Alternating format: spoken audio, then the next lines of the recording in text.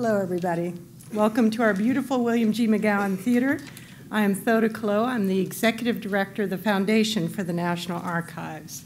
The Foundation is extremely proud to be an ongoing partner with the National Archives, especially in getting the word out to a larger audience about the depth and diversity of the treasures here, as well as the Archives' important role as a federal agency. We have done this by working closely with the Archives to help produce programs and exhibits, publications, websites, and much, much more. So I want to thank you guys for hearing the word and coming here tonight. I know there's weather and all sorts of challenges, but I want to thank you all. And I also have to thank, because we are extremely grateful to, the William G. McGowan Fund. Their very generous support has not only made this magnificent theater possible, but they continue to be fabulous partners. The fund has been a tremendous advocate for high-quality programming here at the National Archives. In fact, this annual program on women in leadership was created through the partnership based on Sue Gin McGowan's idea of offering regular programming that could both serve to educate and inspire the young women who will be the leaders of tomorrow. And so 2011 boasts our 4th year in hosting this forum. And over the past years, in my opinion, these women in leadership programs have been incredible. And we featured such topics as, in 2008, we did Citizens by Choice, which was about women in business leadership. In 2009, we featured women in political leadership. And last year, in 2010, we featured leaders in journalism. So the people you're going to hear from tonight are all powerhouses, diverse in their backgrounds and their contributions, not only in the field of academics, but also in their terms of influences on society and American culture as a whole. And I welcome our entire panel here to the National Archives tonight, but I have to say, as a graduate from the university, Oahu, Virginia,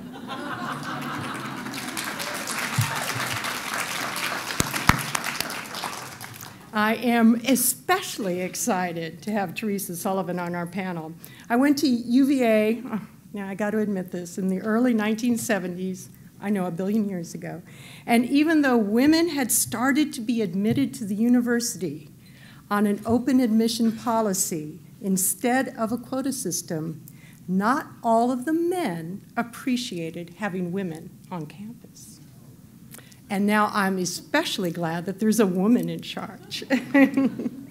So my next order of business, if you all look at your programs, was actually to introduce Diana Spencer, who is a powerhouse in her own right. As the first and current executive director of the William G. McGowan Fund, she also has experience in the medical as well as the academic fields. So although she will be joining us for the program, another commitment has kept her schedule really, really tight, and she's asked me to please pass along her welcome and her thanks on behalf of the entire McGowan Fund family. Well, now, it's really, I get to introduce the gentleman who's officially going to welcome you here because it is his house, and that's the Archivist of the United States. From spending time in the Navy to shelving books in the libraries at MIT, to the Duke University libraries, to leading the New York City Public Library system, David is our first librarian archivist. For those of you who have met him, you understand how delighted we are that David is here in Washington, D.C. and at the helm of the National Archives. And I am delighted to welcome David Ferriero as the Archivist of the United States to the stage.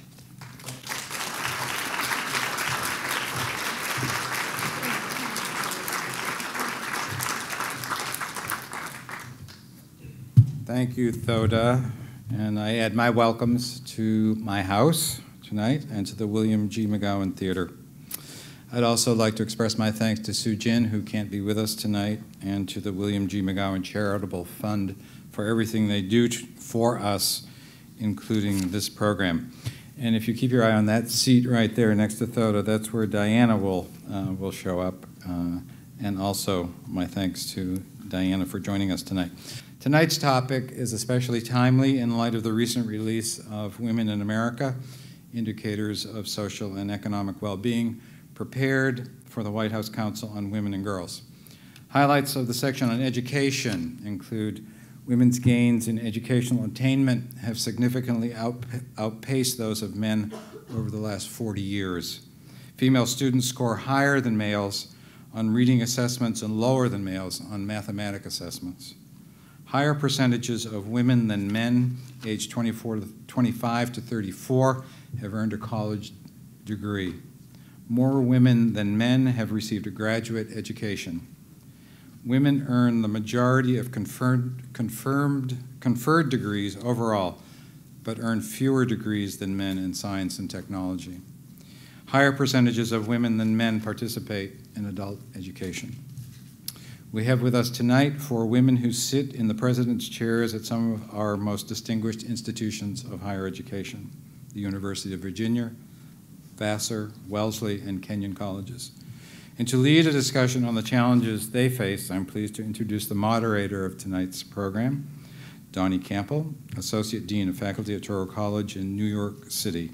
She has studied the difficulties female educational leaders have had on their way to the presidencies. Her book, Learning Leadership, Women Presidents of Colleges and Universities, was published last year. She also conducts seminars and workshops on the very issues being discussed tonight. Donne Kampel, and our panel.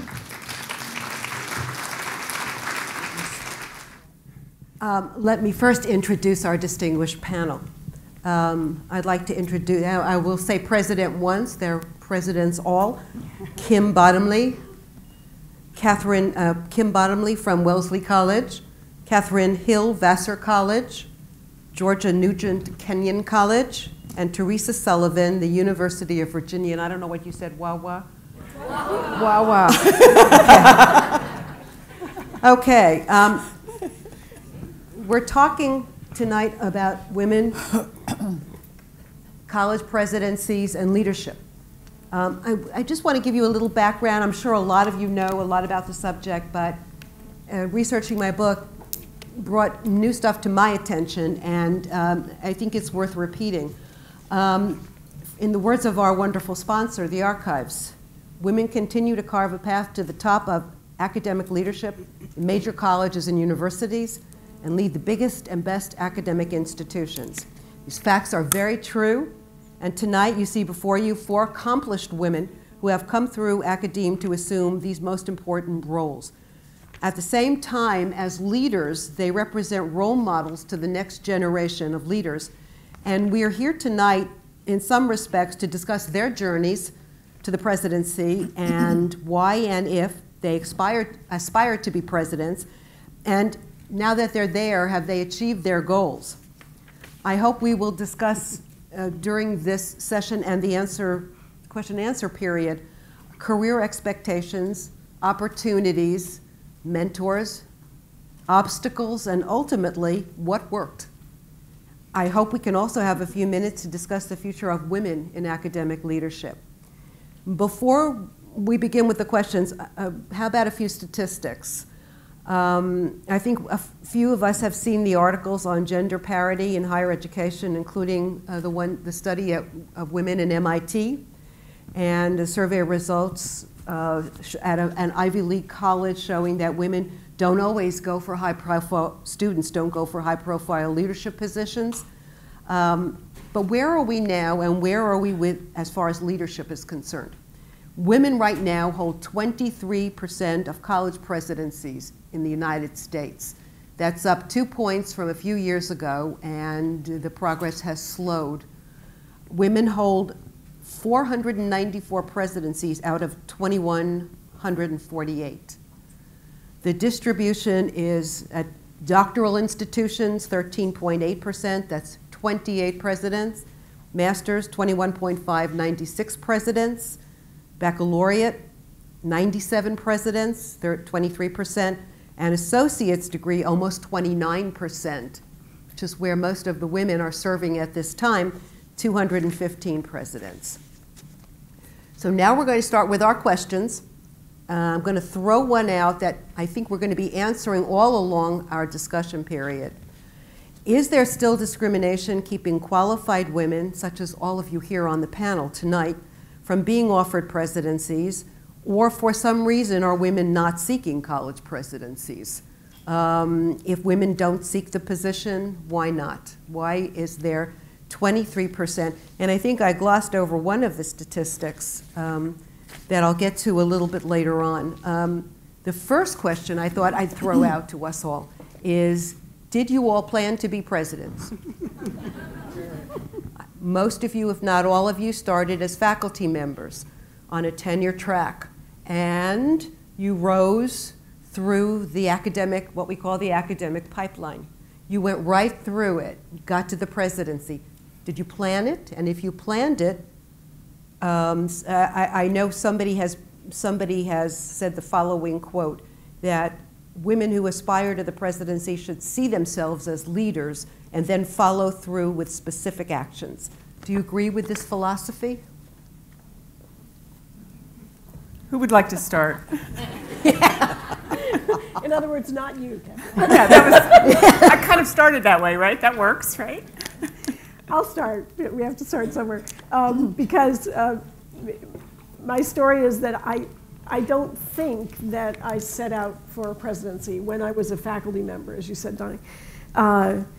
When I decided to move from being a full-time faculty member to administrative work, which was in the early 90s, at that point, yes, I had in mind that I wanted a presidency, and we may talk about that later. However, my husband tells me that for 20 years I was collecting books about the presidency. Dead giveaway. So I may be an unreliable witness. I don't know. Could you please identify yourself? Oh, I'm sorry, Georgia Newgent, Kenyon College. And I'm Teresa Sullivan, the University of Virginia. When I was a college senior, the president of my university, Clifton R. Wharton, who was president of Michigan State, invited me to become an intern in his office for 6 months. And so I had a chance to see a presidency up close and personal, and also to get some direct mentoring from him. And one of the things he said to me was, well, you don't really aim to be president, but you aim to be the best faculty member that you can be. And to do that, you have to get a PhD, and so you have to leave here and go to graduate school. And he kicked me out. And I went to graduate school. Yeah, and I agree with that, actually. Sometimes the students at Wellesley College say, you know, did you plan when you graduated from college to be a college president? And I had to say, you know, that didn't even occur to me. My ambition was to be a scientist, to be an academic scientist, to have the best science career I could have, to ask those questions that excited me. And that's what I did. And somewhere along the line, you start doing things that lead you more into the administrative route. And you realize you're good at those things. And that leads you to different interests. And I think there's a lot to be said about that for everyone's life, that you graduate from college and you think you're going to be one thing, but life takes funny turns, and you kind of go with where your strengths are, and you sort of capitalize on, you know, what you want to do ultimately. And so for me, becoming president was very much after a long and pretty successful career as a scientist. I'm Kathy Hill from Vassar, and I think our stories are very similar. I'm an economist, so when I finished, got into graduate school and finished up my PhD, I had to make a decision about whether to go into academics or to go into, say, the nonprofit area. You also could go in the profit direction, but that was not what I was interested in. But you know, maybe I do open economy, macro, maybe the Fed or the IMF or the World Bank, and I ended up going into academics. And again, you go, and the first thing you're worried about is continuing to be a professional economist and figuring out how to teach and figuring out how to do the things you're doing as an academic. And then I think many of our institutions are institutions where they do ask the faculty to become involved in the governance structure.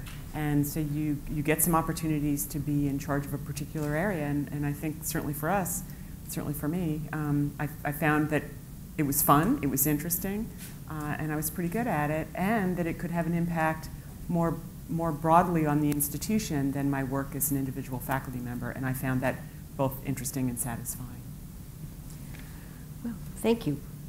The next question has to do a lot with the number of women who are assuming presidencies, or the lack of a large number of women assuming the presidencies.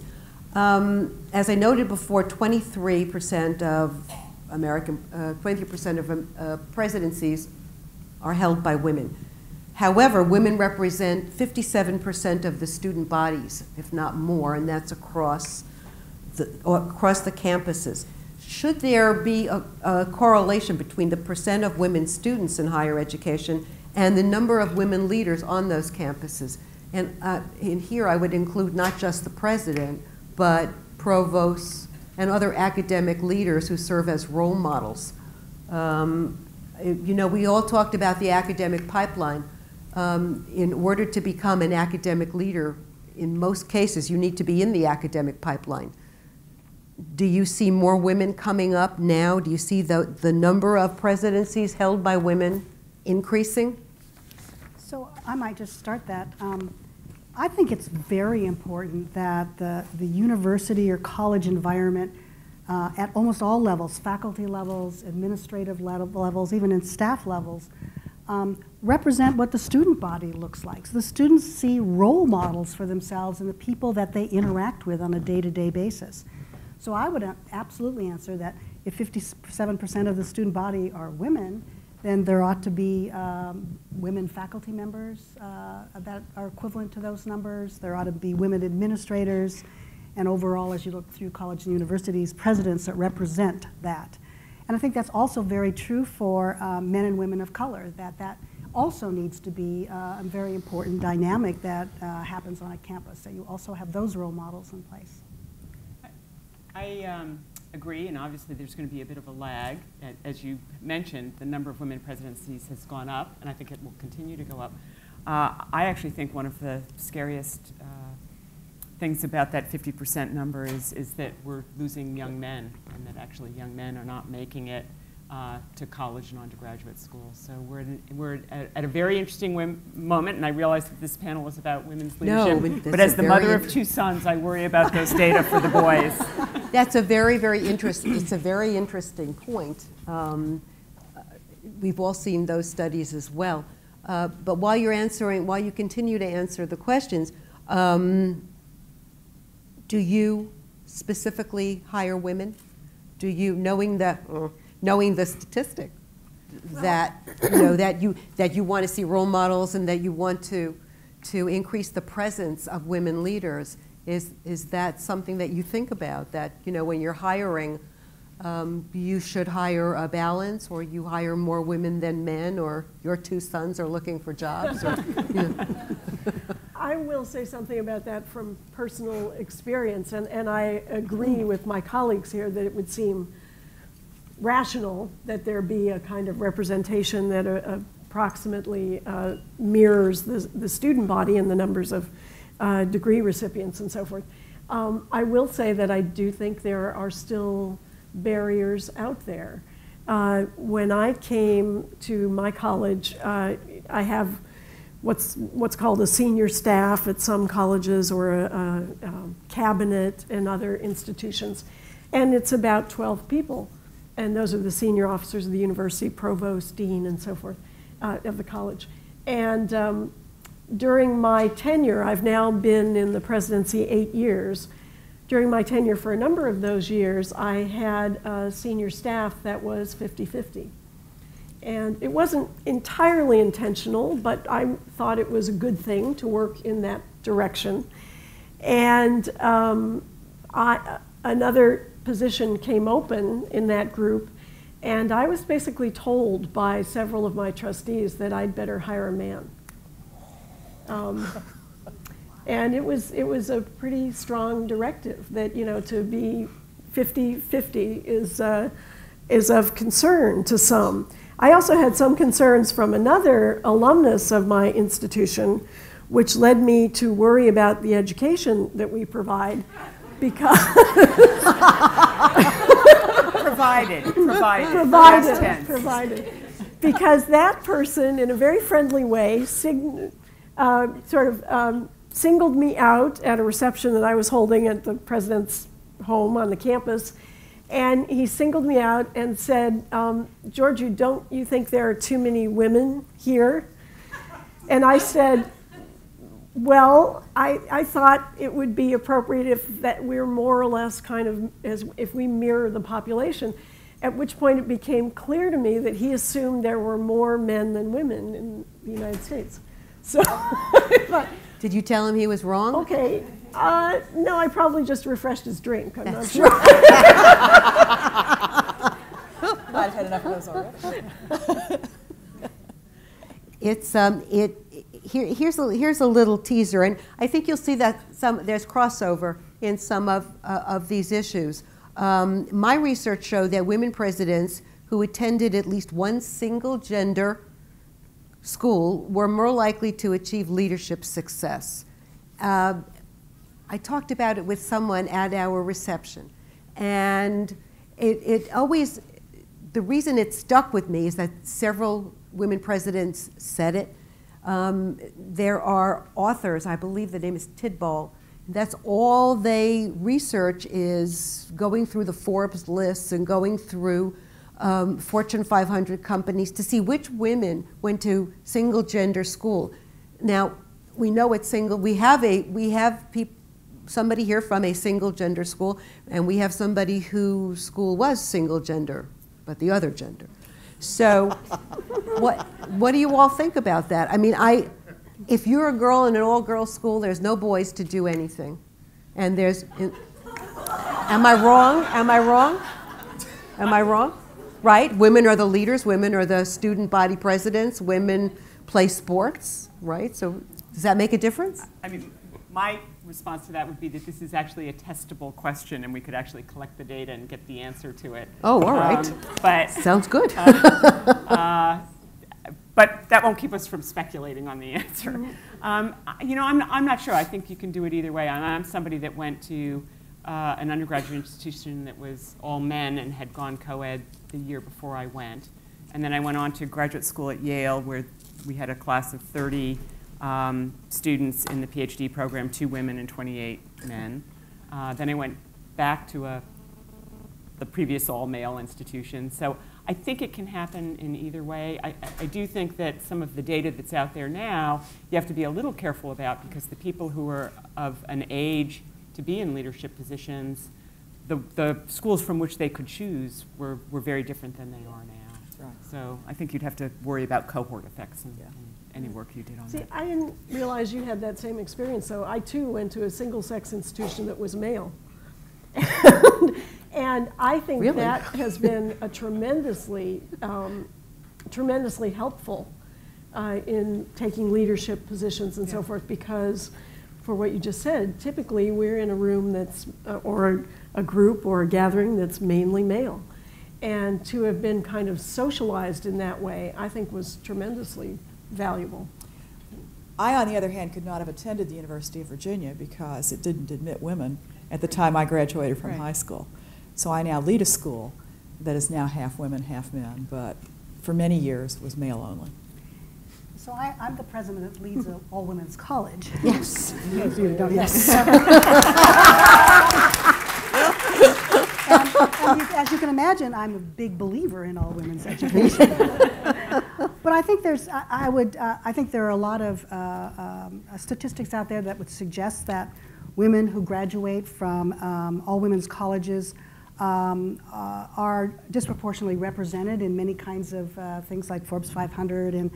But the one point that I would really make that I think that is worth making, and as a study done by Tom Check when he was the head of the Howard Hughes Medical Institute, was that if you look at scientists, so I'm a scientist, so I like to think about this from the science point of view, that clearly women leaders in science, so those professors that are actually out at research universities, are disproportionately educated in liberal arts colleges and in women's colleges in particular. So it's very interesting to see that if you look at the women professors, many of them went to women's colleges, and if you look at professors in general, they went to liberal arts colleges and women's colleges. I think there's something to be said about that I think is very important, which is the kinds of education that a small college can provide. allows, I think, very close contact between a budding scientist and a professor in a way that a university has a difficult time doing. That's not to say the university doesn't train great scientists going out there, because graduate school is where most of these people will end up in a large and successful research enterprise at a university. But I think there's a really special place, I think, for women's colleges and liberal arts colleges in providing that sort of special education that leads to leadership positions, particularly in science. You all have different concentrations. We have a scientist here, we have a sociologist, we have, help me, a scientist, we have an economist, and we have one of the classics, my favorite, Greek tragedy, and what else? Something equally fascinating. I think it's Roman epic that helps know. Roman epic. In relation to your areas of research, was it easier or more difficult based on your concentration? I always mention Larry Summers, I hope he's not in the audience, with his statement about women in science and math. But is there any difference? Is there any, you know, I think all but one of you came up starting at faculty and just wending your way through the system. Was there a difference? Were you picked on more often because of your concentration? Did that play into it at all, as far as where you and what kind of research you were doing? Well, I would say that if I had to describe the one thing that really has helped me and enhanced my leadership ability, it's really being a scientist. I think being a scientist is great leadership training. I must say this. And let me tell you why. So if you think about it, you know, when you're an undergraduate and you're majoring in science, it's pretty much all about you and your learning and your growing up. Ultimately, a person who's going to be a scientist will go to graduate school and do a postdoctoral fellowship. And what you find as you're being educated in science is that science is a very collaborative field. In other words, as a graduate student, you are a part of a team. You have a mentor, and that mentor has a team. And eventually, when I became an assistant professor on the faculty, that's how it was for me as well. I led a lab, a team of about 16 people. There were postdoctoral fellows, there were graduate students, there were undergraduates, there were some visiting physicians and technicians, but there was a team of people who all weighed in on the sort of important problems that my laboratory was directing research towards at the time. And that team approach, that collaborative approach, where you really deliberate over data, you make decisions based on that, you can change your mind based on that, really leads to this wonderful way of solving problems and moving your research agenda ahead. And so I think that this sort of, you know, listening and learning and working together is a wonderful way to start thinking about how to sort of manage your own leadership skills in a way, because it's such a powerful way to do it. So I'll put a plug in for being an economist. And, I hope everybody puts a plug in for. And it's not that you know how to manage the endowment, because if I knew how to do that, I wouldn't be a president of an academic institution. I'd be making money some other way. And it's not that I can balance a budget or enjoy making budget cuts. For any of you who have studied economics, it's the notion that we often think about how to think about utility or a utility function and maximize some objective subject to constraints. And in many ways, that's what we do day in and day out, managing an institution of higher education. We think about incentives as a way of getting people to do things, which turns out to be very important. And we think about trade-offs. So that's my little plug for economics. So I'm a demographer. About 60% of all demographers are sociologists, about 30% are economists, about 10% are geographers and political scientists and anthropologists. And the great thing about demography is what an interdisciplinary field it is. Being open to other disciplines is immensely important in going into academic administration. And demography gave me a natural opportunity to interact with lots of people from other fields. It also was just helpful. So I got called on by the administration at my universities to give them advice, talk about how many 18-year-olds would be coming up to graduation over the next 5 to 10 years, and I could actually do projections of things like that, and that was very helpful. So actually, the subject matter of demography has proven helpful, partly because of the analytic tools that it gives you, partly because it teaches you to be evidence-based, which is another important thing in management. It's much better to make your decisions based on data than based on something else. Of course, I feel the same way as my colleagues. I think being a classicist is the perfect Now, this one is a little more obscure. Actually, the Teagle Foundation about 5 years ago had a very interesting gathering where they brought together a fairly large number of college presidents, and one of the things it was a sort of a round table, and one of the things that they asked us about was the importance of our discipline, our disciplinary study, to leadership style and what we did. And every one of us was convinced that seeing the world through the frame of his or her discipline was just crucial. And I think that is something that comes from our training. Now, it might be a little less obvious why ancient Greek would be helpful as opposed to economics or demography. And there are many ways in which it is. And as I said, also understanding the Roman Empire and why it fell is also helpful. But I think the major one is, and I'm quite serious about it, every day I think as a classicist, and I'll bet each one of us thinks that every day our training influences what we do and how we do it and so forth. I honestly think one of the great advantages for me is being a classicist. You literally do think in terms of thousands of years. And some days, especially given whatever crosses your desk, it's very helpful to think this too shall pass. This is a very broad-based group here. I have a two-part question, and you can jump in at any part you like. How did you learn to lead? This is one of my favorite questions. Some of you touched on it before. How did you learn to lead? Were you born that way? Did you find it coming up through the ranks that you were becoming a leader of, I would say men, but that would be ridiculous, that you were becoming a leader? And what is your leadership style? There is a whole, as we all know, that the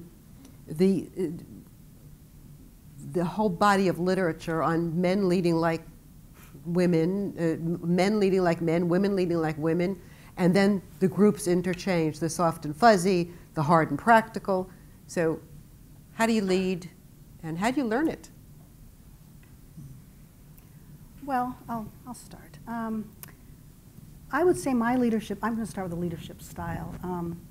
I would say, and this won't be surprising given what I just told you about sort of the laboratory setting being an important part of my development of my leadership skills, is that I'm a listener, and that's a very important part of my leadership style. I like to listen to what people have to say. I like to have around me people with different ideas. I like to ask a lot of questions. I have a lot of ideas of my own, but I also appreciate that other people have ideas. And so being able to listen to ideas, to be able to synthesize them, to bring them together into something that might be a little different than everybody's idea, but it's sort of a new idea, then to question that idea and have other people weigh in on that idea is pretty much the way I do business. It doesn't mean that you spend all of your time doing this, because it might sound like, how do you ever get anything done? At some point in time, you need to be decisive. And I think that, for me, that really is based very much, and I think Cappy and I are similar in that way. I'm a very data-driven person. I like to accumulate not only the ideas and put them together, but to really say, well, what do we know about this? What's been done in the past about this? What has the institution, how many other committees have thought about this? Really bring together all the information that relates to the particular thing that you're interested in, and then use that as a part of your decision making. And that's how I would describe my decision making. And I'll comment just briefly on learning. And I think for me, it was really by watching other people. And that could be positive and negative. You could watch somebody, yes. and I didn't even really think I knew that I was doing it at the time, but you watch somebody run a committee and you go, ooh, that was like a really bad way to do Yes. that. And you think a little bit about why that was, and maybe it was because they weren't using data or they weren't listening. So in some ways, I think I've absorbed it just by being involved in an institution and coming up through the ranks and watching other people do it and deciding for myself what was going to be most effective given my past experience. What I find works for me is having a leadership team in which people are different from each other and different from me. I really do believe, and there's good experimental data to back this up, that more diverse groups make better and more creative decisions. And I also try to create an atmosphere in which it's okay to make a mistake so that people will feel free to tell me about what's really going on. A big problem in organizations, and the larger the organization is, the more this is an issue, is that bad news does not travel up very well. And so you've got to let people know that if they bring you bad news, you're not going to shoot the messenger. So My institution must be too small.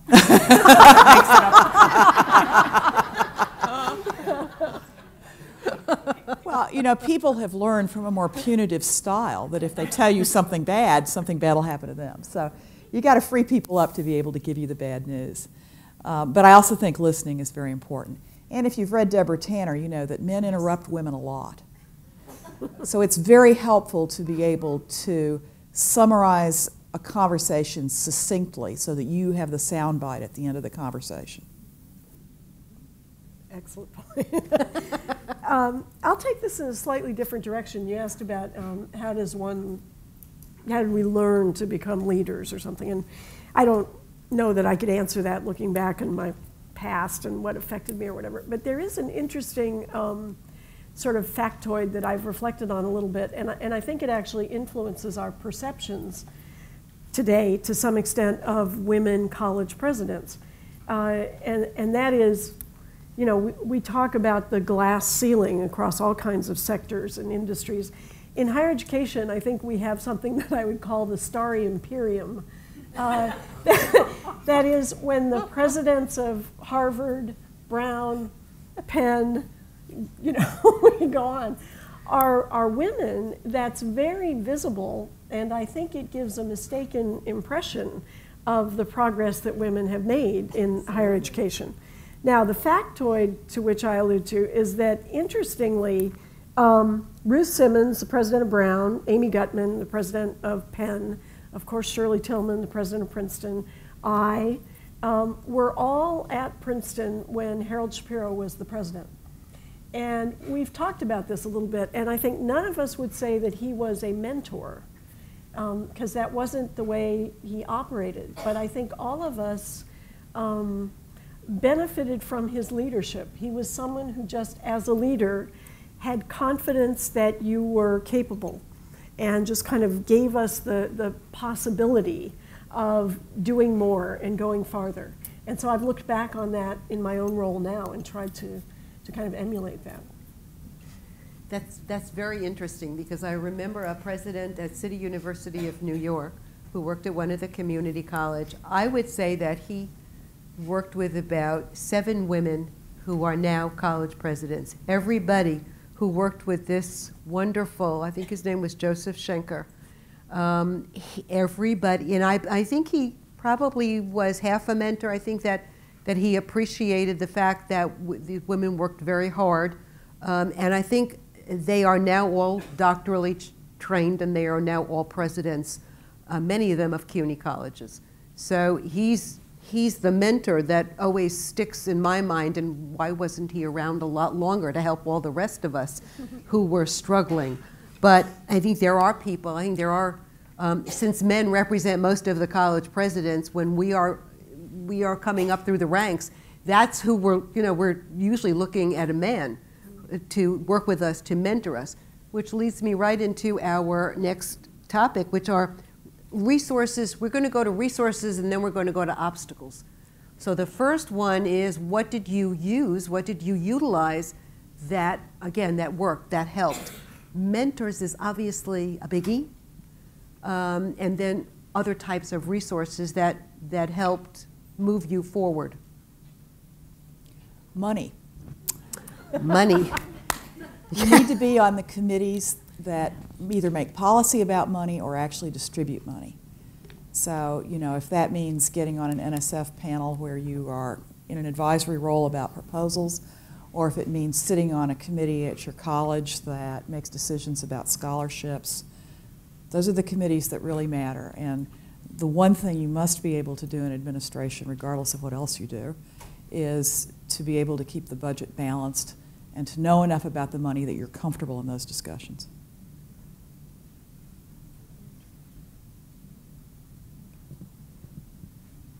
I'll put in what unfortunately will be kind of a plug. When I alluded to going from the professoriate to moving into an administrative role. And basically, as soon as I did that, I realized, well, I don't know what I'm doing here. And so there is a program which has been holding professional development sessions for women in higher education for, I think we've had our 30th, no, we have our 40th anniversary coming up. It's called HERS, which stands for Higher Education Resource Services. And for 40 years, it has been holding programs on Kim's campus, Wellesley, the Bryn Mawr campus, and now Denver University. And it's a wonderful boot camp that tries to typically faculty chairs, women who are in mid-level administrative positions in colleges and universities, and tries to train them across all the different fields of, that are involved in university management, like finance. And so that was the first thing I did. And then I think probably most of us, and I think a couple of you were in the group that I taught, I think many of us go to the Harvard programs for new presidents when we're actually appointed to a presidency, another fantastic program. Yeah, you know, it's really an interesting question because I look at it from my point of view, and I guess of the generation that, you know, there weren't the HERS type programs, there wasn't leadership training. No one really thought about these things in many ways, and even mentoring was very complicated to sort of figure out for yourself, and something I think that's really, really important. And I think that if I look back in my life as to what really, what helped me, what sort of people and situations helped me, I'd have to say that, you know, to some extent it was, if I just started with undergraduate for a moment, and I think there were sort of good moments and bad moments when I was an undergraduate. And the good moments were I had a professor who just really inspired me. And that led for me, that was just really, you know, believed in me, thought I was doing great things, and that's such an important thing to happen to a student as an undergraduate. I also had a professor who, you know, this was in the 60s, and who was my chemistry professor, and every time I came into class, we were all, you know, we all sat in alphabetical order, and I was usually late because my other class before was pretty far away, who would always point out that I was wearing slacks to class, and this really wasn't appropriate, and this happened about 3 times a week. And so you think, you know, how does an undergraduate react to a professor making that kind of comment? And the sort of, it's, I think, one of those things that was an important moment for me because I thought he was ridiculous. And so, I mean, that was literally, I thought he was ridiculous. Good. And so that was an important thing for me to think and to recognize. Went on to graduate school and had a fabulous mentor as my graduate advisor. I was later to find out, much later, that he was actually the only person in the department, because it was a faculty of all men, who was willing to take a woman graduate student. Yes. So that's a kind of an outrageous statement these days, but in fact was the case. And it was clear that he took women graduate students because he believed that women could do the work. And that belief translated into being a really great mentor for women at a time when women didn't have a whole lot of mentoring. And then finally, I think one of the things that I think really was really key for me in terms of just sort of persisting and I think helped in really formulating my leadership ability was I worked at the National Institutes of Health as a postdoctoral fellow. And I worked in a laboratory of many people who were all really great scientists in the field of immunology, which is my field. And the thing that they did is they had very high standards. And they really created an atmosphere where they had great expectations of me. So they, what I call, didn't cut me any slack just because I was a woman. And because of that, I left there feeling like I can go out and really be a scientist and hold my own in almost any situation, because I came out of this environment, which was a pretty tough environment, but yet very rewarding for me. So I think all of those kinds of experiences lead up to your ability ultimately to be a good leader.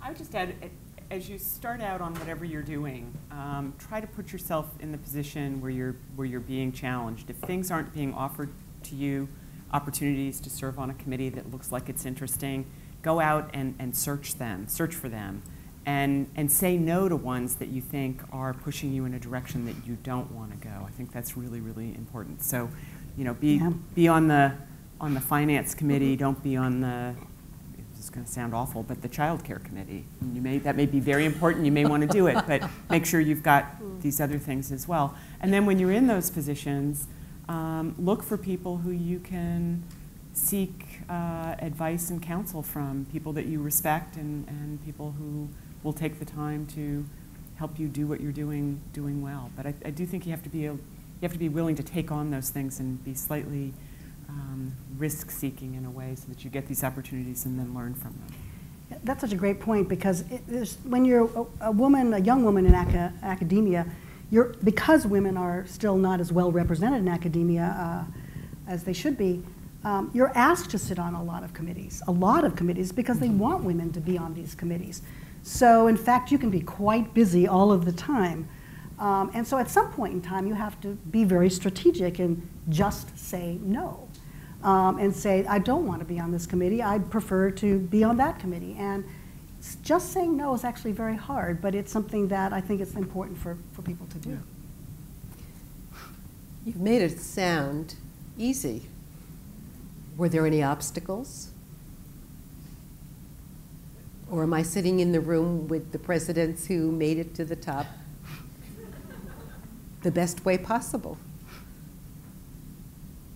Do you remember any obstacles along the way? You know, well, there are too many to remember. Yeah. Where to start? I think a couple of years ago there was, well, I'm sure all of you experience this. About every year there's a graduate student somewhere who wants to do a study of women presidents. Hello. And so every once in a while, you know, I participate in these things. And so in recent years, I've probably participated in a couple of those where the person identifies, who knows, 12, 24 women presidents and tries to understand something about them and so forth. And one of the things that I think is very striking is that I think pretty much universally, the women who are asked that question will hesitate just as we did.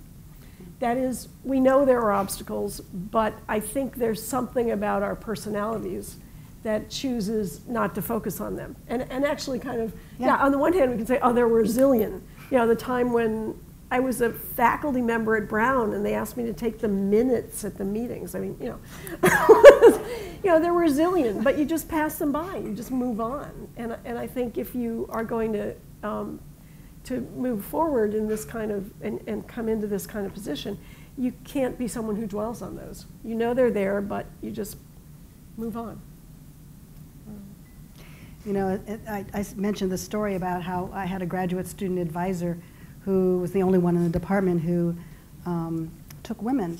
And I think the kind of interesting part of that story, which is sort of tells a story in myself, was that I didn't know that at the time. And I found out many, many years later, it was about 5 or 6 years ago, when that graduate advisor invited several of his former graduate students to come to have a reunion in New York City. And there were 4 women. And all the 4 women have had really wonderful science careers, so it's really a tribute to him.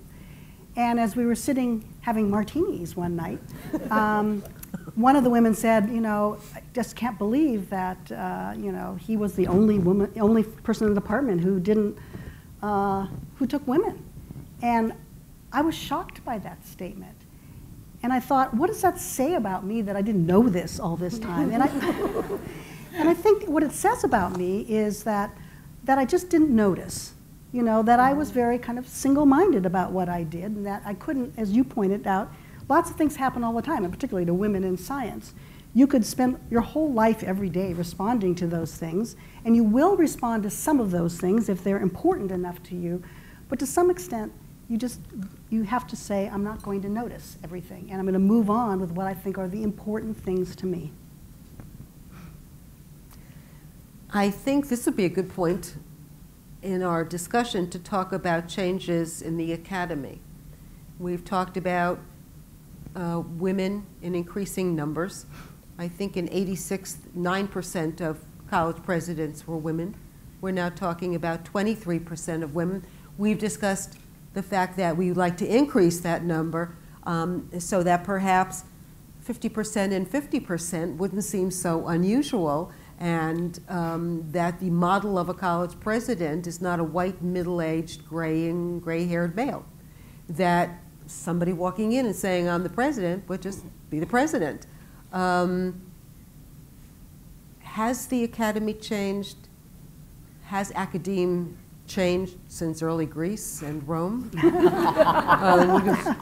No. Have women coming up through the ranks, have women as faculty members, women, I know my pet peeve is women making coffee instead of taking minutes, but women's changing roles in the academy. This is why we're all here. What has changed in the academy? What is changing in the academy so that young women who aspire to be on the faculty know where to go, and so that in 10 years, 40% of college presidents are women. After all, we have a graying society.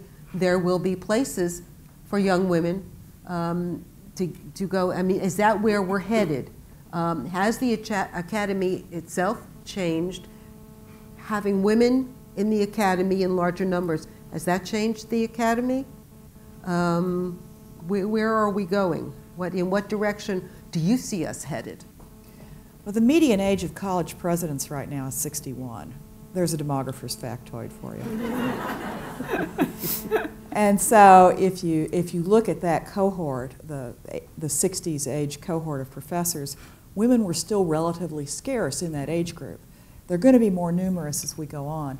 But there's some recent trends that actually bother me quite a lot. So something over 50% of all the biology PhDs in the United States, the newly minted PhDs, are women. And yet under 20% of them are going into tenure track positions. Right. And now when you ask women graduate students in the sciences if they want to be professors, they say no. Now that's very serious, because it may mean that women choose not to come into the academy and choose not to be faculty members. And then we really won't make any progress. It's true, the pipeline, I think, the usual pipeline for a presidency is through the faculty ranks. So if we want to have a robust pipeline for women presidents, there have to be women in the faculty ranks to be able to do that. And so I think there's been progress. There's, I think, no doubt about there's been progress. I think if we look at, I would guess most of the social sciences and the humanities, women are well represented or reasonably represented in faculty ranks. Much more complicated in the sciences, but progress has been made. But there's still, even with that, there's still obstacles. I think you still need to have those presidents or those provosts who are looking out and seeing where are the stars, where are the people with talent, and looking broadly, looking at those folks coming through the faculty that are women, that are minorities, that have talent to help, help develop that in a way. I think it's going to take an active process as well as a passive one of just having the numbers there. I think things have gotten better. If I look back to when I started as a faculty member and some of the women who had arrived, both my experience compared to people who arrived 10 or 20 years later, as well as people who were 10 years ahead of me, I think things have improved, but I think they have to get significantly better. These are wonderful but challenging jobs, and women are going into the academy at a time that is complicated for them. Mm-hmm. And I think we've addressed it with significantly better child care, stopping the tenure clock if you do choose to have a child, I think it's much more likely now that both, in a family situation, both spouses will be helping out in a way that wasn't the case before. But I still think an awful lot of burden in situations where women are choosing to have families still put an awful lot of burden on the women. And that's something that our institutions, I think, are sensitive to and trying to address, but I don't think we've got it completely solved yet. Not yet, yeah. But we're on our way. So I think that at this point, if you want to, unless we have something to add, do you want to open it up to questions? Or? And if you want to ask a question, I think you have to go to the microphones. Oh, there we go. It's really hard to see. Okay, we have one over here. Yes. Hi. My name is Angela. I'm currently at the George Washington University, but I was at the University of Michigan for my graduate work. I have a question about transitions.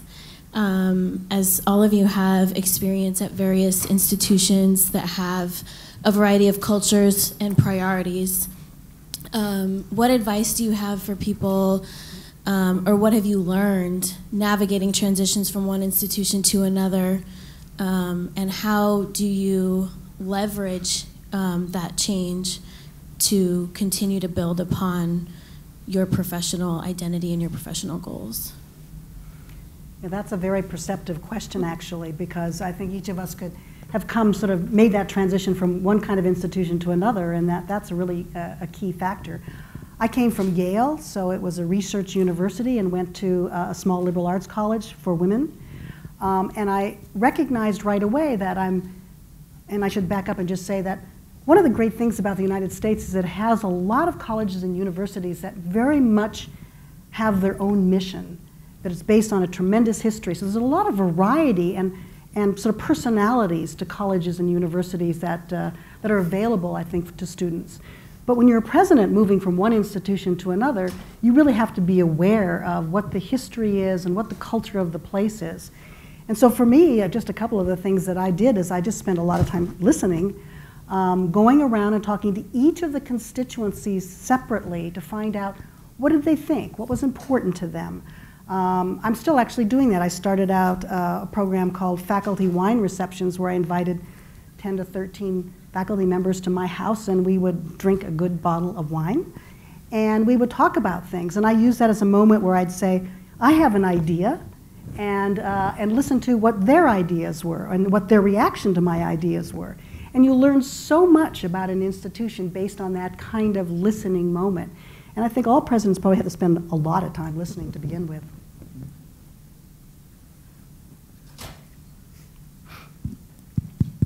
Hello. Thank you to you all for your time. My name is Fatima, graduate of Wellesley College.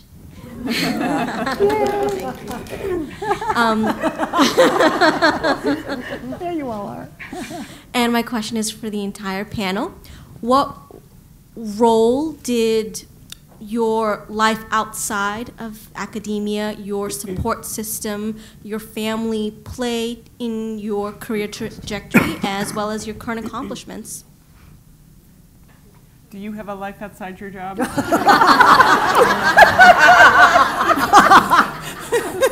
that's a good thing. It's okay. I think one of the things that you do is all of those things come together, and they have to be part of the whole that is what's eating up all your time. So I am somebody with a spouse and 3 kids, and their life and my life was very intertwined with the institution because of the amount of time that you do spend working. But I do think that I certainly get much of my pleasure and satisfaction, certainly from my family, but I wouldn't say that I have much of a private life outside of my job. My friends and my kids' friends are all part of the world that I'm in. I would second that. I didn't make clear when I mentioned about the HERS organization before. I'm the chair of that board. And we discovered this more and more talking to women presidents, that they say, forget balance. There's no balance between things. There must be a holistic kind of intertwining. And I think people are happier thinking about it that way. There are also stages of your life. So I didn't really consider moving into central administration until my children had left home. And the empty nest proved to be a very compatible time for that. But it also helped that I have a husband who's always been very supportive, was a true co-parent with me, which allowed me to have a good academic career before I went into administration. Yeah, and I would agree with all those things. It's very hard, I think, for a president to have sort of an outside of the presidency life. And I think that it's probably what you all don't realize is that actually presidency is a kind of a lonely job. You can't be best friends with the people that are at your institution. And so if you're in a different location than the one you'd been working in before, it's hard to establish kind of friendships out of the sort of the normal, like you would normally do if you weren't a president. So that's a complicated thing, and that's why groups of presidents being able to get together in a variety of ways, to be able to go to this new president's education at Harvard helps all of those kinds of things. What I would say, though, just to second it, is that having a supportive and understanding partner is really huge. Yeah. Can I just jump in here real quickly? You think it's the same for male presidents? Yeah, I think so. You think? Yeah. Yeah? I do. Yeah. Next? All right, I forgot which way are we going. Hi, my name's Laura Gerke, and I just graduated from Kenyon College, so hi.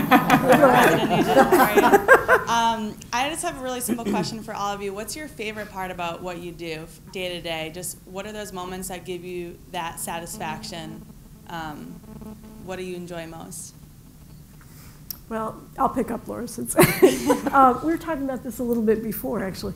I do think that many of us actually enjoy the fact that it's unpredictable, that you never know what's going to happen, and sometimes that's terrible, but sometimes it's wonderful.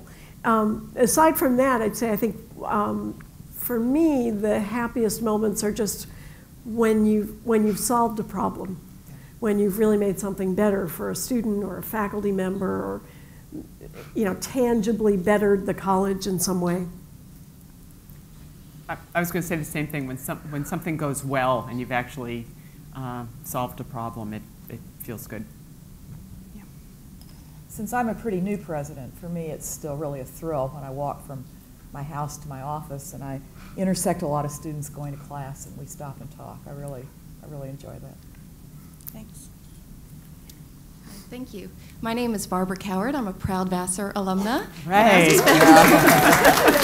And I also spent a wonderful semester at Wellesley as an exchange student. So it's great to see you guys. I work for the Selinger School of Business at Loyola University, Maryland in Baltimore.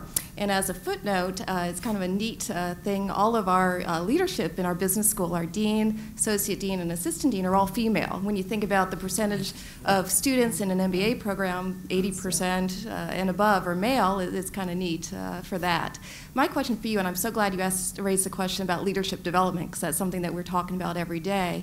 How do you, when you're in academia, either in administrative side like I am or on the faculty side, and you're trying to bring change and innovate, you often need to influence other people. So I'm curious to hear your stories, success tips on how you influenced others. Thank you.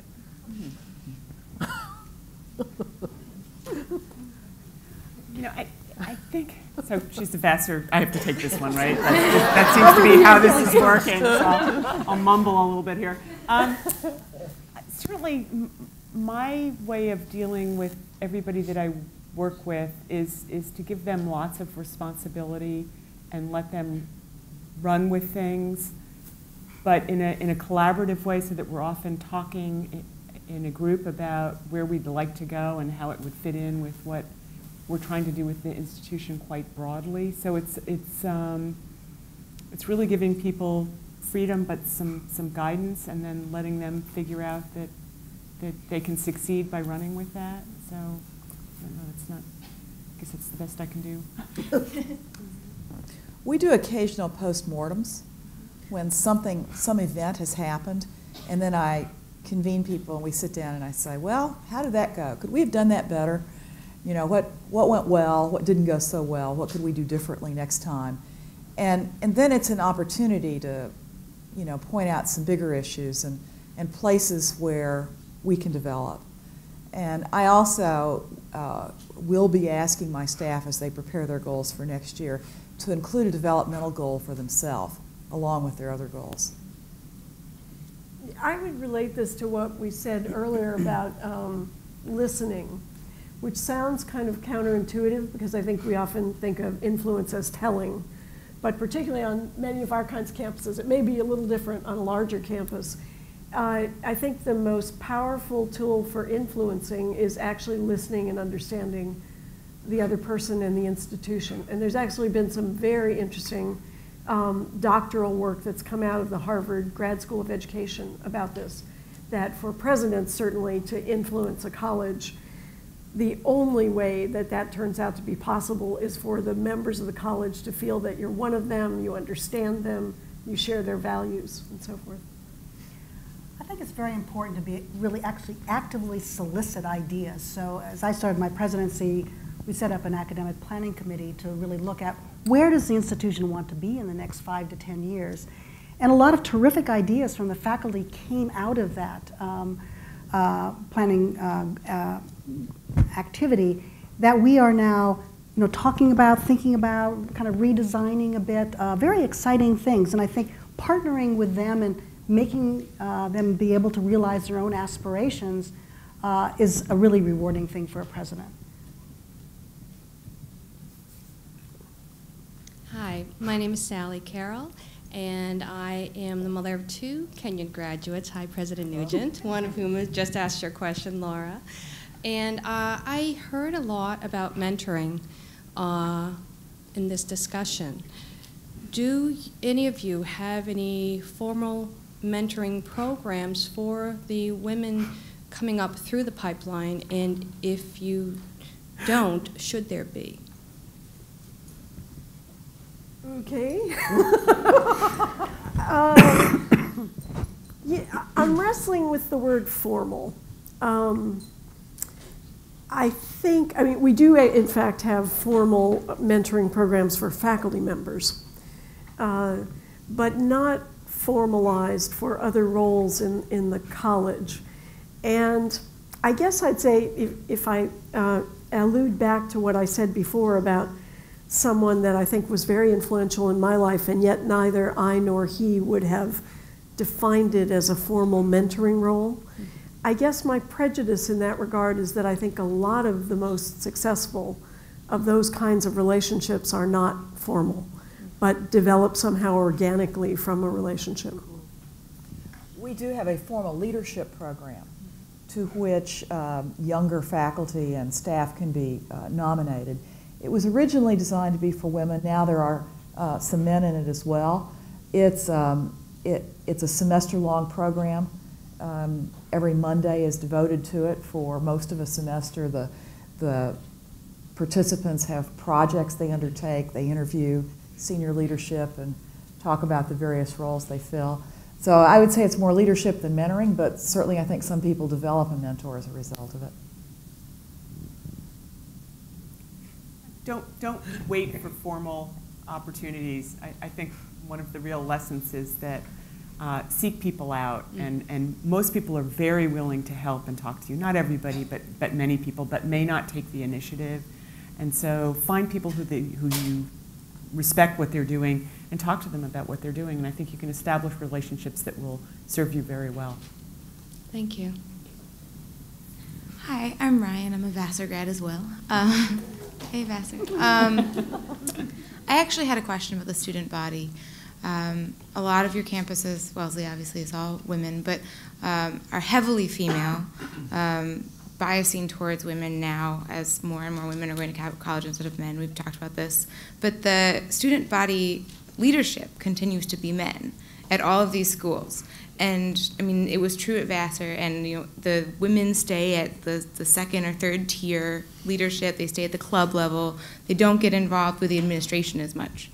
What are you doing as women leaders of colleges to help foster women leaders in your student body? Because eventually those women, one would hope, would be the ones going into faculty, becoming the presidents of the next generation of colleges. Well, this may be an exception, but I actually see a lot of women in leadership at UVA. And in fact, we have one alumna here who was a student member of the Board of Visitors. The Board of Visitors picks one student a year, and very often it's a woman student. But I also see women leading lots of other things on grounds, including, very importantly, our Honor Council. And I think it starts in the first year when I see women in leadership in their residence halls and all sorts of other things, and then it becomes a habit, and then you expect to be a leader by the time you're a fourth year. The president of the VSA last year was a woman. Yeah, after a long debate about women never being president of the VSA. I mean, I guess the problem that I'm talking about isn't so much the residence halls or the clubs. Mm-hmm. It's the people who actually engage with the administration, the people in the kind of higher level of college campus leadership. VSA president one year was a woman, but every year before that was a man. People who are represented the Board of Trustees are often men. That is kind of what I'm talking about. You see a lot of women doing residential, being RAs. You don't see a lot of women going into the president job. It's actually really interesting because, of course, at Wellesley, all the women hold the leadership positions. It's one of the great things about a women's college. We really invest in women and women's leadership. But there was an interesting article that's come out recently that reports on a study just done at Princeton. And Princeton made a huge gain in terms of women in leadership positions in the 60s and 70s. But recently, when they've studied, are women in leadership positions, they find that they aren't as much anymore. It's sort of a 60-40. And they're really interested in figuring out, well, why is that the case?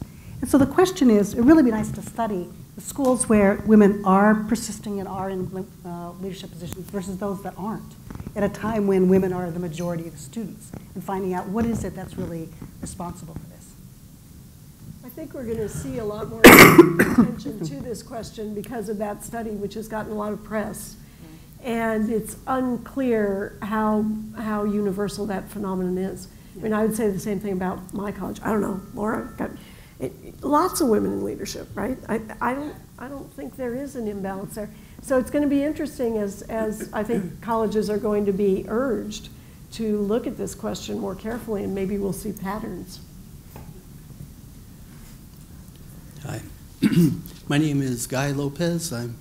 I graduated from the University of Virginia 2 years ago with a master's degree, and I have a lot of school spirit, I would say. Yeah, so welcome, President Sullivan and all the other presidents. It's really an honor. You're really needed there at the University of Virginia. My question is, now that you've arrived in leadership as women, there's still a lot of injustice, in the institution to be addressed. And how easy is it to be comfortable at this point?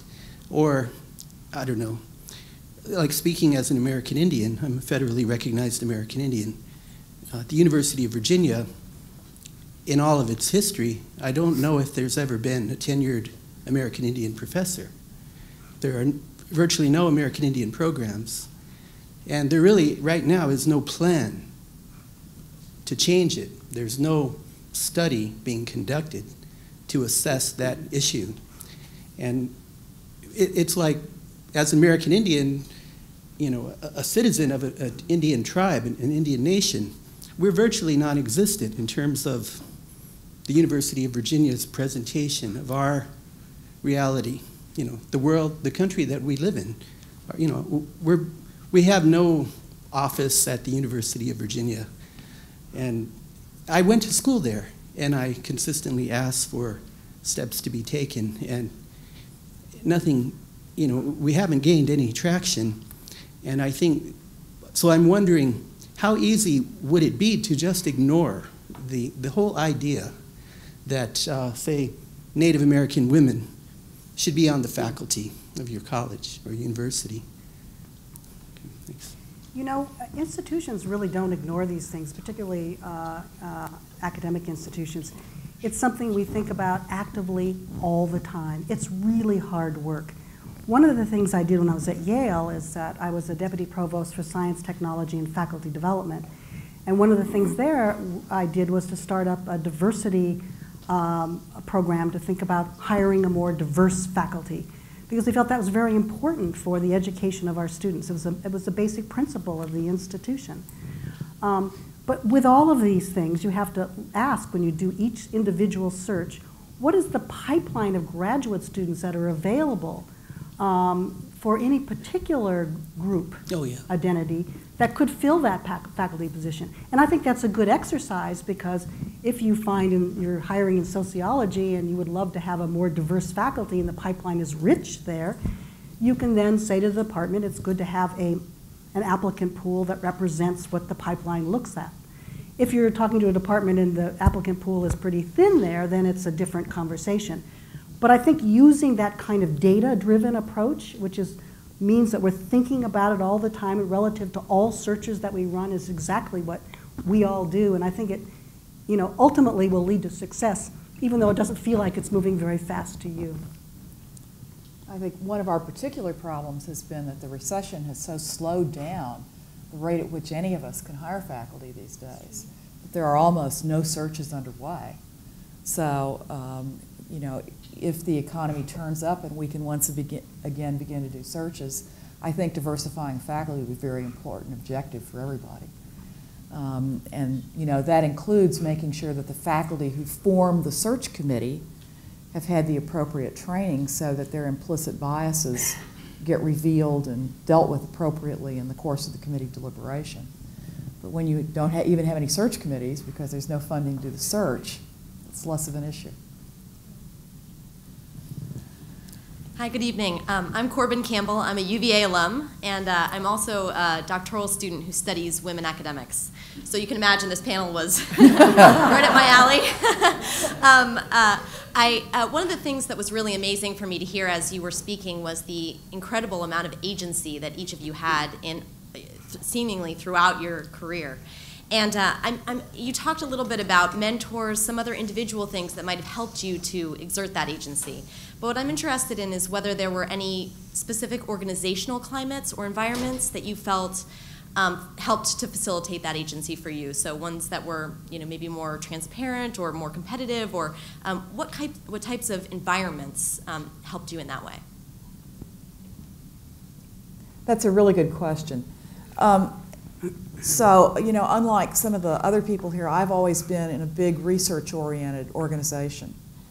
And I think that the problem there for a lot of faculty members is that they get locked down into what might actually be a fairly large department. But they don't meet people in other fields, they don't meet people in other research areas. They get more and more specialized in what they do, which could be terrific for your career as an academic. It won't make you a good administrator. So I think one of the things that helped me was that I worked in research organizations that had a kind of a matrix organization where you were expected to be an active member of a department, but were also encouraged to be an active member of a research group. And those weren't necessarily the same people. And I found that as my circles of just acquaintances at the university widened, so did my institutional knowledge, so did my opportunity to become aware of what else was going on. And then other people could also find me. Whereas if you just stay in your own department for 20, 25 years, that can get to be kind of boring, actually, and certainly kind of stultifying. I was at an institution that had been formerly all men and then admitted women. And as a faculty member, I think just being there at that point in time was actually quite helpful, because they realized that they needed to have women who could be mentors for students and examples for students. And I think that probably gave me some opportunities to get involved in things that might not have happened otherwise. You run into a little bit of the problem that Kim mentioned, which is that you got asked to do everything, and at some point you had to make sure you were getting done what you really needed to do and not doing the stuff that was going to not be helpful for what you wanted to accomplish. I find your question very interesting too, and for a different reason, I think, and this is where being a classicist comes in again. I mean, not only am I'm not even a historian, God help us, I'm a literary scholar. So, it strikes me, it's very interesting that you picked that up about agency, and I would actually relate it to the way, obviously, each of us constructs a narrative of our lives. And we've probably, I mean, again, looking at personality, that we've probably emphasized agency rather than helplessness, you know? and we construct things in that way.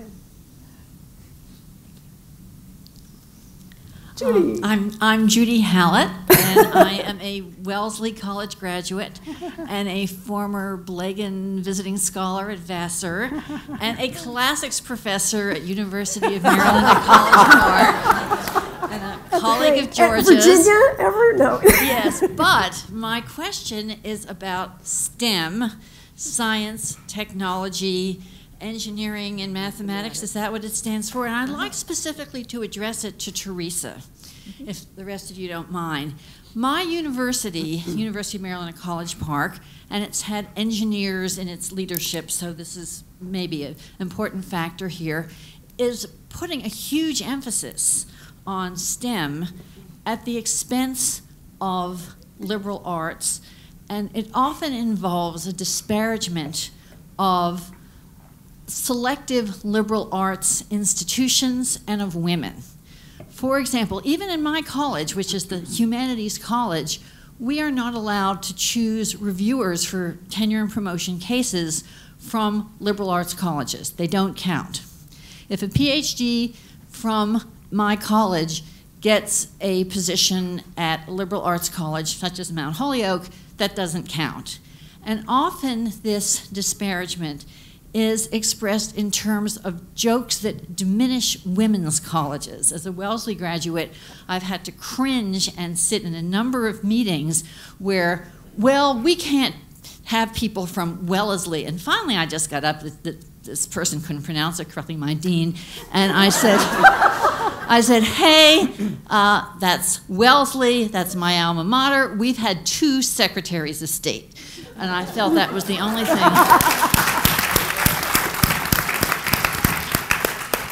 I'm not in his good books at the moment, but I'm glad I did it.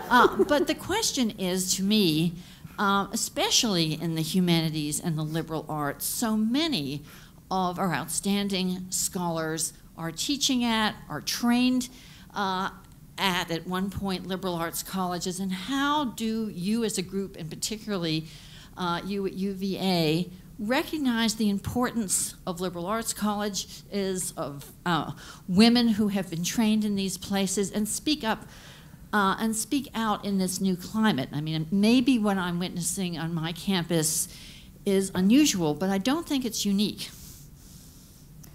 Well, I don't think this is also limited to the, to the influence of the STEM fields, but I think it has a lot to do with research institutions seeking to emulate other research institutions. And Yes. so the reasoning goes this way. If we're going to vote for you for tenure in a doctoral granting department, then we have to have somebody else from a doctoral granting department who knows what it takes. That's the reasoning.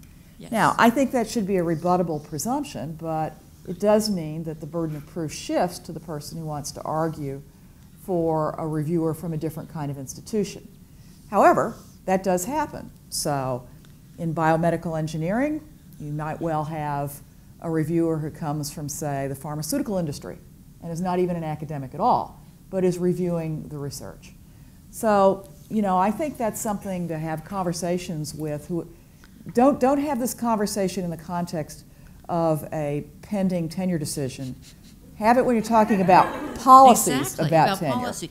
Yeah, that's right, because it's really a policy level issue. Otherwise, it will be dismissed as you just didn't like the decision that was made in this case. But as I say, I don't think it's limited just to the STEM fields. I think this is, but I do think it's a research university thing.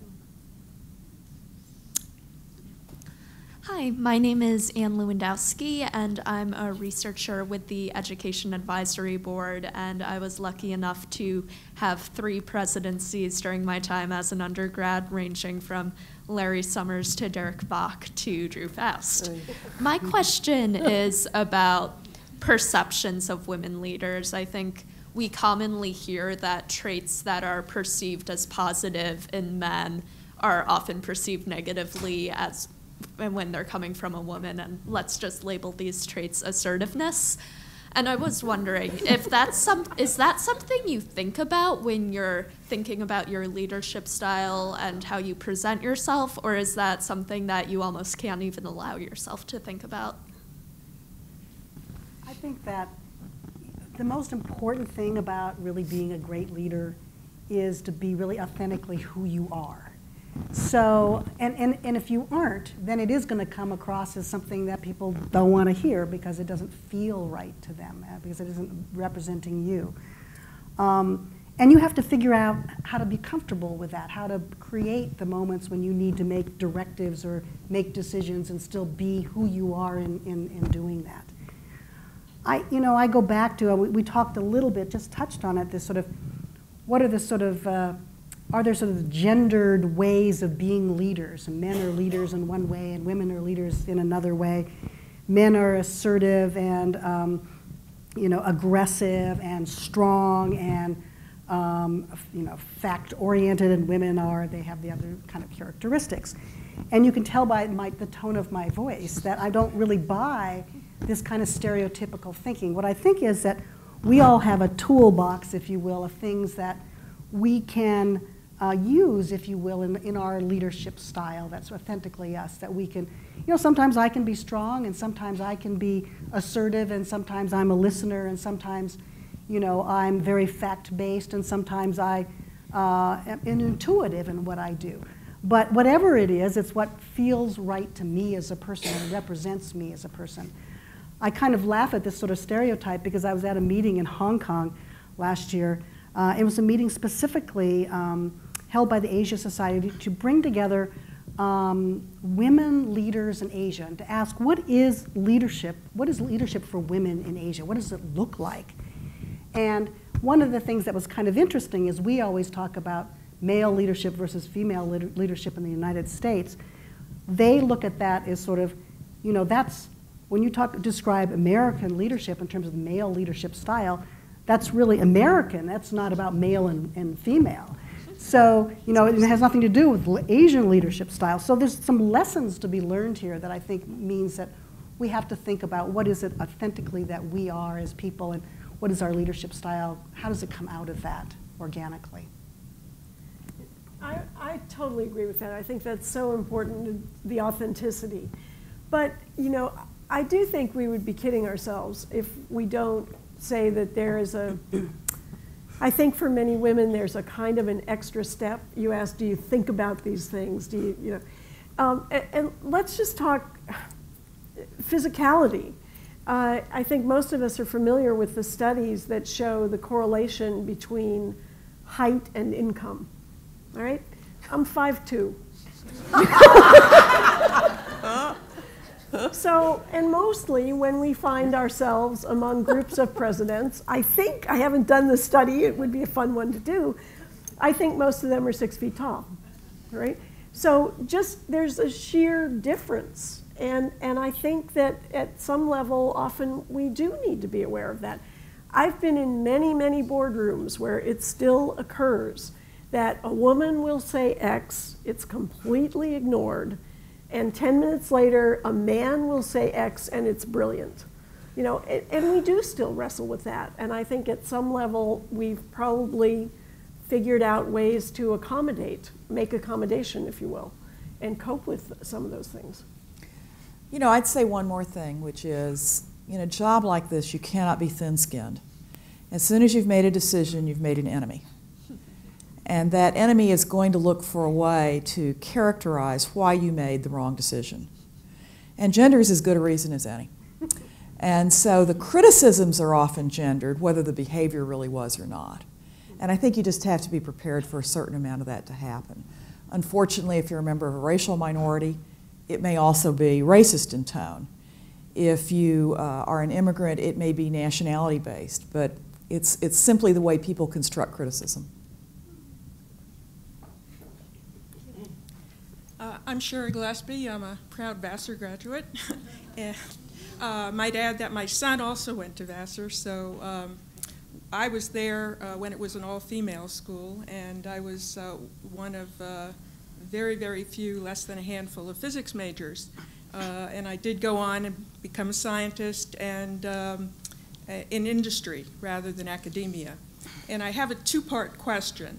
I have had the experience of being in a leadership position in industry, which is also has its challenges, shall we say. But one part of the question is, as CEOs of your institutions, do you reach out or partner with or have any informal or more formal interactions with your counterparts in industry, female leaders of major companies? Because I think that there's a lot of synergy there and a lot of things that can probably be taken advantage of. The other part of the question, which is also related to science education, a little different than the STEM education question that was asked before, and that is, as women leaders at your institutions, what are you specifically doing? What initiatives do you have to get the numbers up? We heard in the introductory remarks very clearly that despite the increased numbers of women in academic institutions, certainly the number going into science has not borne fruit. Well, the most important thing for science education is to get undergraduates excited about science and major in science. From an all-women's college perspective, it's really exciting to create, I think, the programs and incentives and have the great faculty that will inspire women to go into science in particular. And, you know, one of the things I think about science that really hasn't been talked about a lot is, in terms of thinking about careers, students today come to a liberal arts college and they explore the kinds of things they might like to do, and then they settle on kind of a major. Somebody majoring in classical studies, for instance, can major in classical studies, but can go out and have just about any kind of career they want to have, using that as their major or that as their background. Same with history, same with religion, etc. If you think about a science major, the perception really is that if you're a science major, the opportunities you have in terms of careers are somewhat limited, much more limited than if you were a major in a non-science field at a liberal arts college. So I think to some extent we need to think both about how we can construct a science undergraduate program that will inspire students to want to go on and be those bench scientists like I was, because we need that as part of our national competitiveness. And at the same time to recognize that the country really needs a more science-savvy enterprise as a whole. We need more people as lawyers, as bankers, as lobbyists, as senators, as presidents, who have a strong background in science. And so if we could think about encouraging our students to think about majoring in science as being able to lead to a life that could offer them many kinds of careers, I think we'd be much more successful in getting people to major in science, and that's one of the first things we have to do.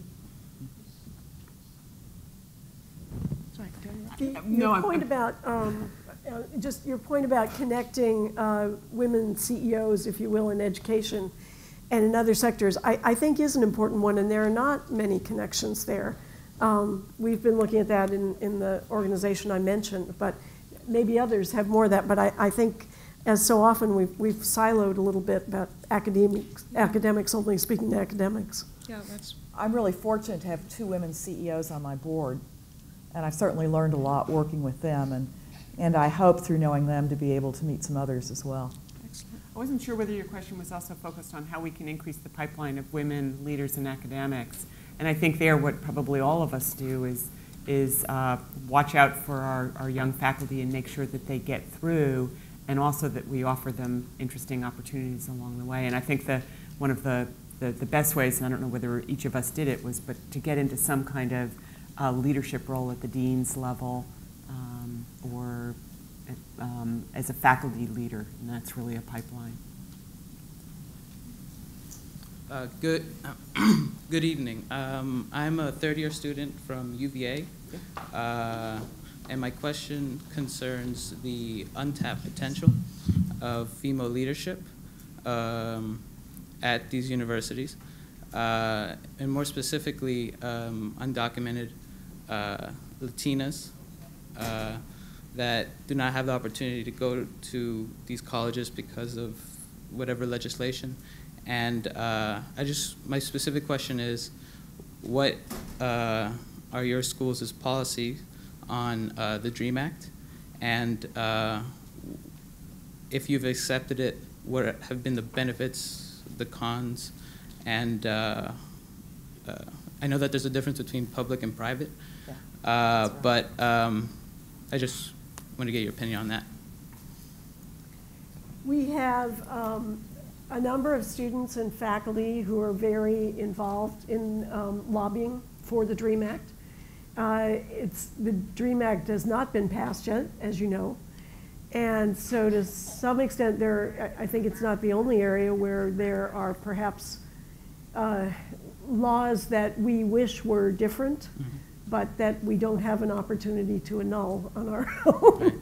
So, I believe the constraint on the DREAM Act is really that you can't get federal aid, so schools can, if you're private nonprofit, so that, for example, we have undocumented students. Oh, we do. President Sullivan? Well, and as you say, in the public institutions, it's different. And so in the state of Virginia, for example, as I understand the law there, an undocumented student can be admitted, but not for resident tuition. They have to be treated as non-residents. But I spent most of my academic career in the state of Texas. And in Texas, the rule was if you graduated from Texas high school, then you were a Texas resident, you could be admitted. And when you live in Texas, you realize that the notion of documented, undocumented, it's actually a pretty recent issue because up until 1965, actually 1968, the border was completely open. And so there was, people, and even to this day, people commute to work back and forth across the bridges. And so the sense of who's documented and who's undocumented is really fuzzy. People have family living on both sides of the border. So in Texas, I think it was in some ways less controversial than it is the further north you get. And one of the things about the DREAM Act will be the relative conflict between federal state law on that and how that gets resolved. Thank you. We have the last question. Hi, I'm Emily Porter. I'm coming from the perspective of someone who has been a teacher at George Mason University and Northern Virginia Community College, and now I'm in the Department of Education. And so I kind of have straddled both worlds, and I'm in love with the idea of academic administration. And I'm interested in the way that you now see academic administration, people getting PhDs and masters in that. And I was wondering about your perspectives in that. Does that actually prepare you, or do you feel that being a teacher and, it sounds as though most of you all have sort of brought on your experiences in your field to help you as presidents, and do you feel that that's more important than perhaps getting a master's in administration? So I just find that interesting. That's really interesting because in many ways the skills that you're going to need to do the job well are often administrative skills, and yet I think it's absolutely core that you have a PhD in an academic subject so that you can really kind of understand the lives of the faculty. They're key to the institution, and I just think it would be very difficult. It's so much easier having been a faculty member, being somebody who does research, who teaches, who knows exactly what their lives are like to lead that group that's just so important to the institution. Yeah, I think that's a really interesting question because in some ways we don't really know the answer yet because these kinds of programs really haven't been in existence all that long. And so it'll be interesting to answer the question 20 years from now. But I'd go back to my statement that institutions are quite diverse. There's just a lot of different kinds of institutions with different kinds of cultures associated with them. There are large institutions, universities, that where perhaps having someone at a major administrative level that's gone to one of these master's or PhD programs would fit in quite well. Maybe more difficult in a small liberal arts college where the faculty have some expectation that you are a scholar in your own right as a president. Now, that's not true for every single liberal arts college. There certainly are people who have come in that have not been of the faculty, but it's still a cultural thing again. And so I think it's going to depend a little bit on the kind of institution and its receptivity to that kind of training. And I think we're seeing presidents move into the presidency from a sort of non-traditional route. Correct. They've been general counsel. They have been the vice president for development. Senators. Senators, vice president for student affairs. It's not always the traditional faculty line. But I do think the majority still come out of the pretty traditional faculty line. On the other hand, I would say that I think that no matter what your field of study is, you know, what's important is not so much what you studied, it's what you've done with it later on. Mm-hmm. And so you could become the chair of a Department of Educational Administration, become the dean of a school of education, and then you're on the traditional track. It's true. Thank you so much. I appreciate it. Well, I'd like to thank our panelists for taking such a time out to explain everything to us, and for bringing all their schools with them. And I thank you all for coming tonight. Thank you very much.